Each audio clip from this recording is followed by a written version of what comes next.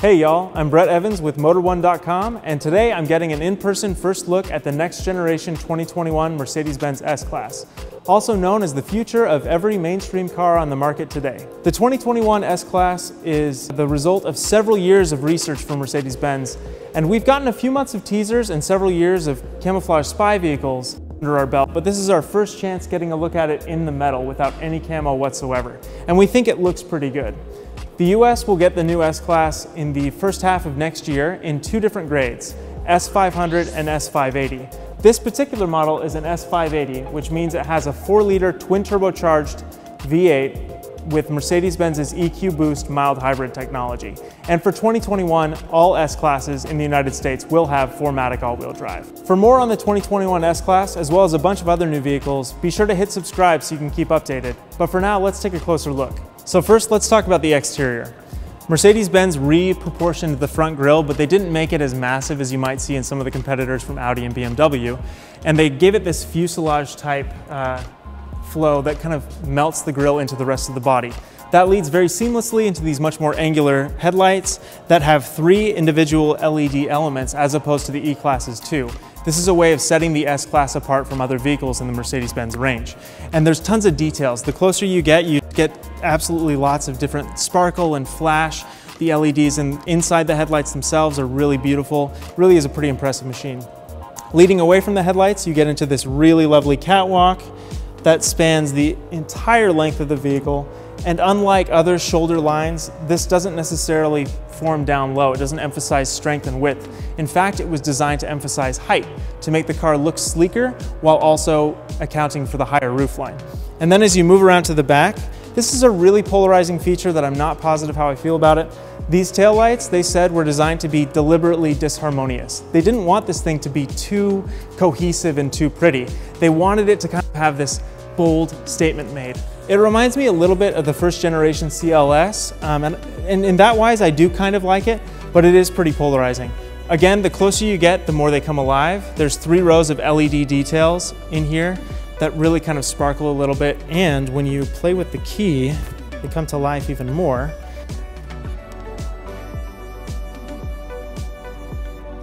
Speaking of that key, it's a new design for Mercedes-Benz.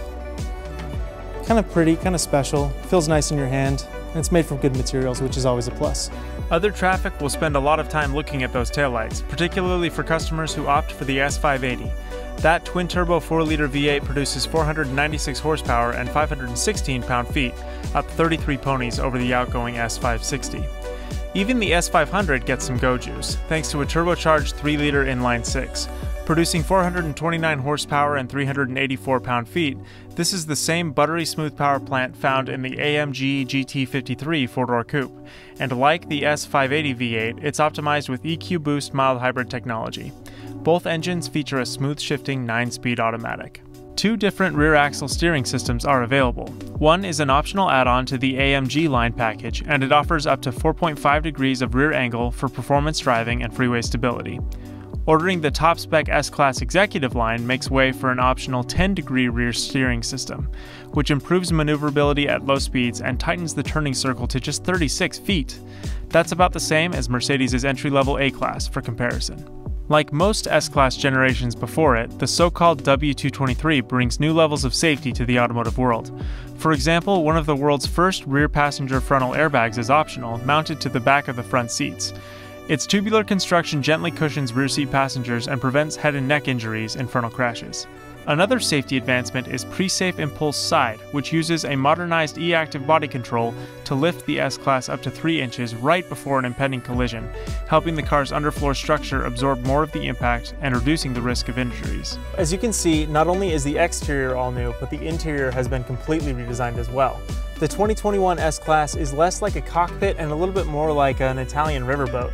So you can definitely see that in this massive fascia panel right here, and you'll see it more when you order things like the piano black lacquer flowing lines trim, which will actually come with vertical striations as opposed to the existing S-Class's horizontal striations. There's also this all-new center touchscreen display that replaces this twin touchscreen display that you get on the current S-Class, and it's surprisingly easy to use. As you can see, this new display runs an optimized version of MBUX, which you should see trickle down into other Mercedes-Benz vehicles. There's kind of a lot of neat surprise and delight features like ambient lighting that changes when you alter the temperature settings for the driver and passenger. And as you might expect, energizing comfort makes an appearance here as well. And what's more, it's activated by voice control. Hey Mercedes. How may I help you? Turn on Vitality. I'm starting the Vitality program. So this program includes massage functions, ambient lighting, some audio that you can probably hear, and it really kind of just helps lift your spirits if you're on a long trip. You can also use natural speech like, Mercedes, I'm feeling tired, and she'll recommend a rest stop, but turn on Vitality for you while you're on the way. In addition to kind of trying to bring all these features onto the touchscreen, they've also endeavored a lot to make them very user-friendly. For example, if you want to change the equalizer, it's pretty easy to do using personal sound profile, and that will come standard on every S-Class. This allows you to set up your ideal sound. So this is your personal comfort volume. You can kind of tell the car how loud you like your music. This shows your personal comfort volume for high tones. This allows you to balance them out if you want more high tones or low tones. And then this allows you to kind of set your minimum volume settings and how you want your low and high audio balance.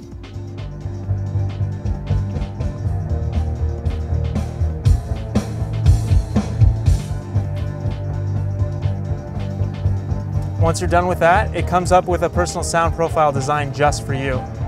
So as on other Mercedeses, this car also comes with augmented reality navigation.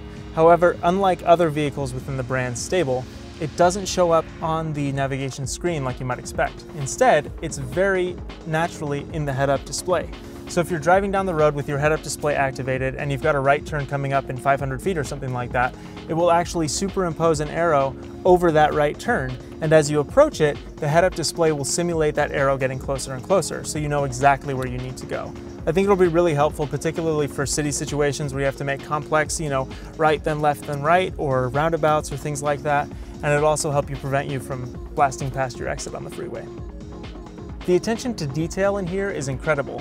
There are so many floating features and panels. For example, the center touchscreen display, the overhead console, and then things on the door panels like the window switches and the seat switches, they all float above the panel itself, kind of providing this really tranquil, serene mentality, and I really, really love it.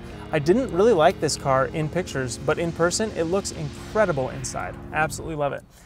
There's also a bunch of other features that I can show you. You can see the center vents. They went to great lengths to make sure that these kind of always looked nice and neat, even if the center vents were kind of skewed. And there's a really nice détente when you get to the center of like the vents travel, which helps you, if you're kind of a type A person like I sometimes can be, it gives you this really nice cohesive look in the entire interior. So the rear seat of the S-Class really is the place to be, particularly when it's optioned like this executive package vehicle. One little caveat though, the US market will not get this unique 2+2 seating arrangement, and that's because Mercedes says urban customers in the United States like to be able to slide across the rear seats. For example, if I'm sitting here and we pull up and our destination is on the other side of the road, I either have to get out and walk through traffic or climb over the console. So it's kind of a market specific thing. I understand why they did it, but I do still wish that we got this really, really fancy executive class seating package back here. But on US cars with the executive package, you do still get this center tablet that's removable. You can access the internet, you can use MBUX through it. You also get these hard-mounted MBUX screens, 11.6 inches diagonal, and they allow you to do things like, I can navigate from here, I can pull up a restaurant that I want to go to and send it to the front seat system. So it really is kind of a pretty clever way of involving all the passengers in the in-cabin technology. Another interesting feature, this ambient lighting that you see on the door, you know, obviously the color is reconfigurable depending on how you want it, but regardless, if you come to a stop and the driver puts the car in park and I go to open the door and there's a car approaching from the behind, this ambient lighting will actually glow red and kind of like alert me that there might be someone approaching. That feature also extends to the forward ambient lighting, which will glow red if there's a car in your blind spot or if you're approaching a stationary object and you need to react. It's just one way that Mercedes-Benz really kind of involved all the customers in the technology and made the technology both beautiful and functional. The S-Class is a hugely important vehicle for Mercedes-Benz. Although it doesn't sell in the same numbers as the smaller C and E-Class sedans, much less the company's popular SUVs and crossovers, the S-Class has one of the highest loyalty ratings among Mercedes-Benz vehicles. 70% of owners of the S-Class return to buy another Mercedes. Not only that, it also represents a flagship in the truest sense of the word, proudly steaming ahead into the future wearing this three-pointed star like a banner atop a mast. The S-Class arrives in the first half of next year. Thanks for watching.